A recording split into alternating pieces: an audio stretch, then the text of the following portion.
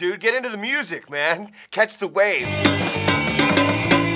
This is something that adults live for. They just love it when kids pound on different objects, especially pots and pans.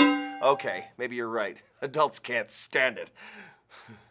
But it sure is a lot of fun. Actually, and sometimes it actually sounds great. Take this clip, for example. You know, there are all sorts of things that make sounds in the world. Let's start with ourselves. You make sounds. No, not snoring, although that is a sound. And not the stinky one either. I mean the sounds that you can make with your hands, mouth, and feet. You can clap, snap, pat. In fact, you can even make a pattern like clap, snap, snap. Okay. Can you whistle? Or hum?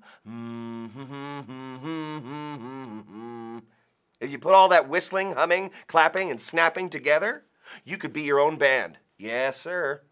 In a real band or orchestra, you can hear all sorts of different sounds from the different instruments. Listen to this clip. The percussion instruments, like the drums and cymbals, all create big sounds.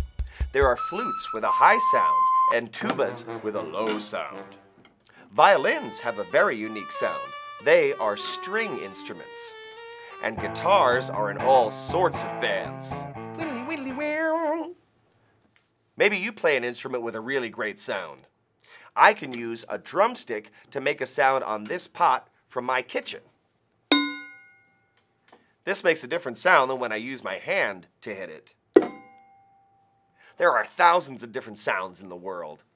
All of these objects on the table make their own unique sounds. Some of them make low sounds, like this plastic bowl. Other objects make higher sounds, like this cookie sheet. Just listen to all the interesting sounds that these objects make.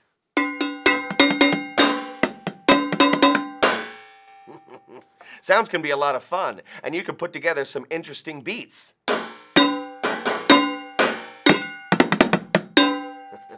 You don't have to hit an object to make a sound.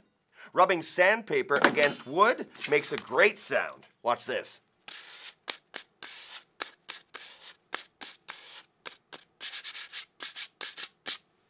Snapping a rubber band against some paper makes another very neat sound. Even tearing paper makes a sound. All of these wonderful sounds. So exactly what is sound? That's a great question. Sound is created when something disturbs the air around it. Now let's use this plastic bowl as an example. When I hit the bowl, it causes the air around it to shake. Now this results in a sound.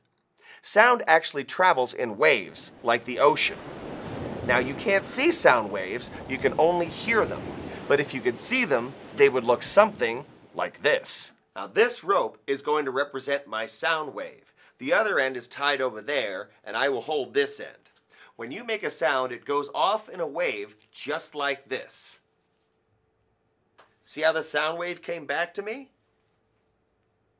Sound waves do this all the time. They bounce off walls and other objects in a room. Now, it is a little difficult to understand because you can't see it, but all sound is going through the air in waves. How high the sound is or how low the sound is depends on the shape of the wave. We'll get into that when you get a little older. For now, just have some fun with different sounds. See what types of sounds you can make with the different objects in your house. And remember, every time you make a sound, you're sending a sound wave into the room. Don't worry, you won't get wet, because it's not that kind of a wave. Until next time, have a scientific day, and see if you can catch some sound waves, dude.